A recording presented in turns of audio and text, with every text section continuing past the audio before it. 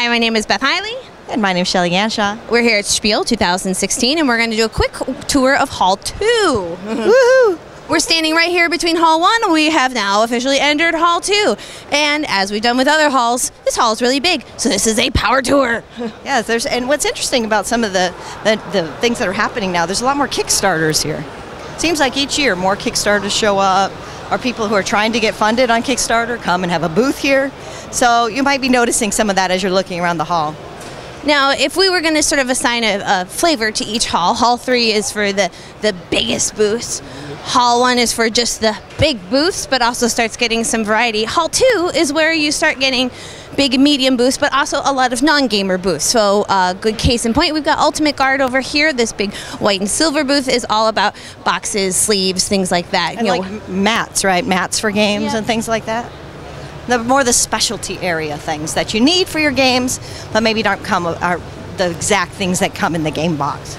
And these are still big players. These are still large booths, which is a major investment in both time and money.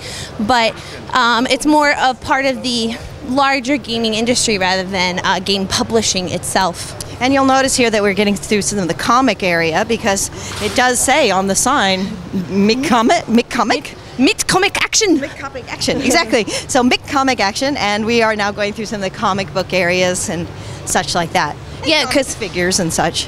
While primarily the most of the booths you're going to get here at SPIEL are board games, this is also a comic book convention. So that is an important part that they always want to highlight, and we are walking through one of the juicy corners right at the moment. This is awesome because I wondered where all these t-shirts are, so now I can come buy some of them. Yay, all right, this is good for me to know. I haven't walked over here yet either at this Essen. Yep, here's some other publishers, people selling their bits, inserts for games, you know, the fancy kind, so you can make sure everything fits in the box exactly the way you dreamed it would. This is a fun area over here. Right, and again, another good sign of sort of the industry expansion is we've got furniture makers here, and one of the things that I do love about the European conventions is you get people selling wine and beer. Yes, and I don't know if you'll see, there are some people actually dressed up as well as characters, even near our booth, but in here, people who are shopping about, wandering, who are dressed in costume, which is also fun to see. It's fun, although it's much less than you get at the American shows. Yeah, and also I think might be less than in the past. Maybe I just haven't been in this hall enough.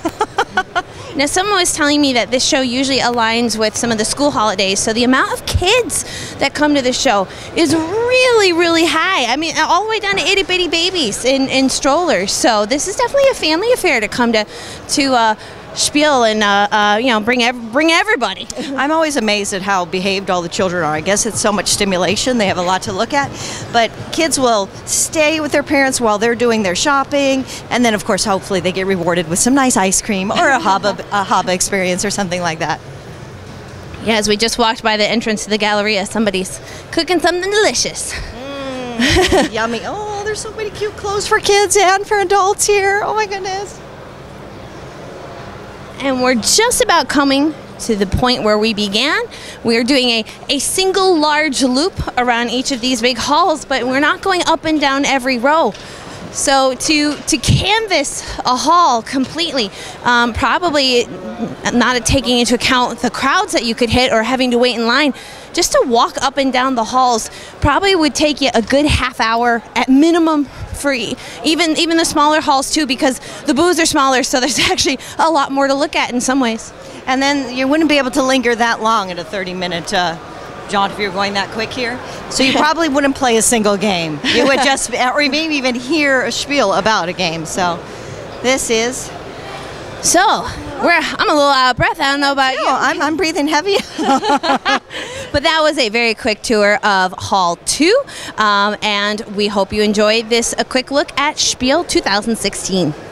Yay!